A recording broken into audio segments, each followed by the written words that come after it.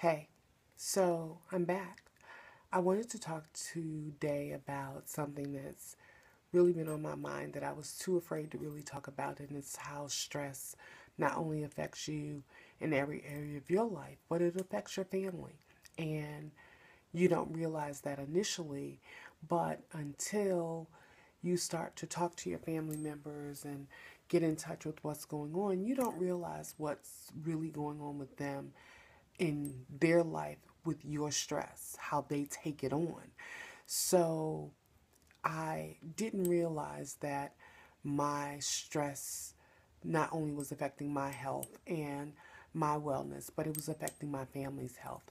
So it was affecting my brother Michael to the point where he was developing similar symptoms to mine. And so he started every day sending me a spiritual message every morning, every single morning. When I wake up, the first thing that I see is the message that he has sent me for the day. It's always putting God first in our life, which we can never forget to do. We always have to remember to put God first. And when we do that, we're able to manage our lives, stress filled or not, much better because we know that somebody else has got our back. So somehow my brother manages to know what to send me. I don't know how he knows. I don't know how he even figures out what my day is going to be, but the words of encouragement that he sends me through prayer and scripture always enlightens my day.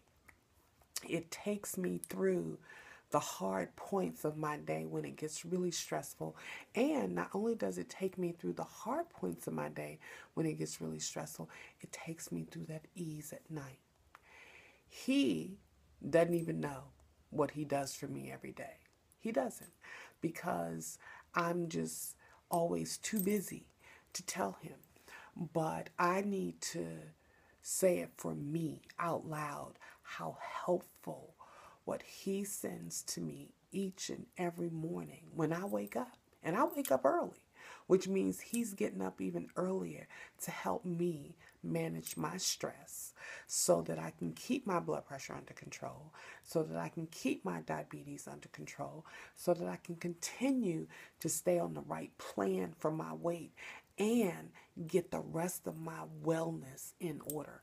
Continue my lifestyle changes, you know, small, large, or not. It's mine. I own it. I do it.